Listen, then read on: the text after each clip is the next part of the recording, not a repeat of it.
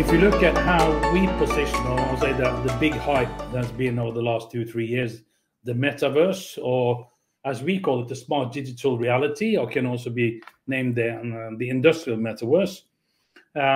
We do a lot of things here. So the two worlds is what we create one reality. And this is where we see the most important thing that we can do is making sure that we actually can get the data to use. Because today we see the challenge that we see is that we capture so much data, but still so little is actually being used. So we think that a lot of workflows that we can start looking at and driving will close that gap between what is captured and what is actually being used by putting the data to work, as we also talked a bit about in the video.